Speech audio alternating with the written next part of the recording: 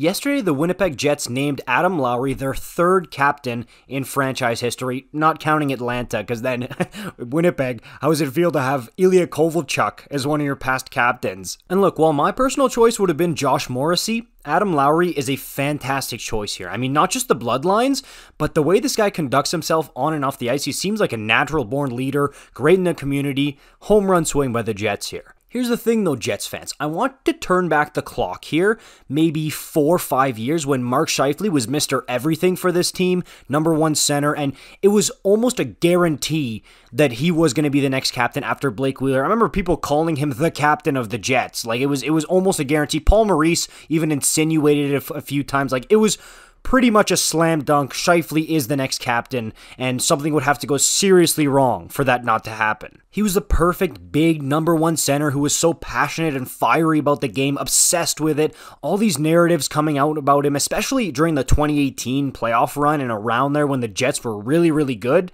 You could not find a more perfect heir to the captaincy than Mark Scheifele. So what if I told you at that time, hey, it's not going to be Scheifele next. It's Adam Lowry, your third-line center. A lot of you would be probably saying, whoa, this was Scheifele's to lose. What happened? Does he want out? Did he do something terrible? Like, what's the deal here? Well, he didn't do anything terrible. I mean, the narratives kind of switched around him from being the ultimate team guy to now people talk about him being more selfish, a bit more individualistic. Oh, he just wants what's best for him. But to me, this raises a red flag for Scheifele's future in Winnipeg. And I know you don't need to know rocket science to know that, but still, it's kind of weird. This guy who was, again, the undisputed face of the franchise of the Winnipeg Jets, Mr. Everything. Now it's looking like, hey, we're coming upon a time where if he doesn't get traded on or before the trade deadline, bye-bye in free agency next year for sure. And to me, him not getting the C all but confirms that. Like, I think he's definitely on his way out now if he wasn't already. And that's tragic. Again, it's sad because he was so quintessential important. He was like the first draft pick of the reborn Winnipeg Jets.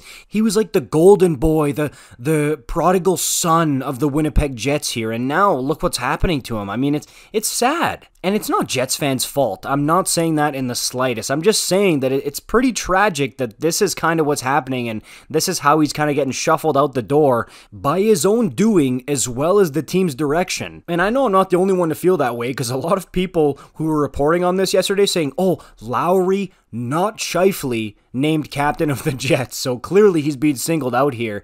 And again, it's kind of sad. I mean, homegrown kid, right? They got him, they developed him, they turned him into a #1 center. He was theirs. And now for this to happen, it's like, oh, kind of a sour ending. Let me know what you think about this in the comments down below, Jets fans. I want to hear it. I'll see you in the next one. Peace out.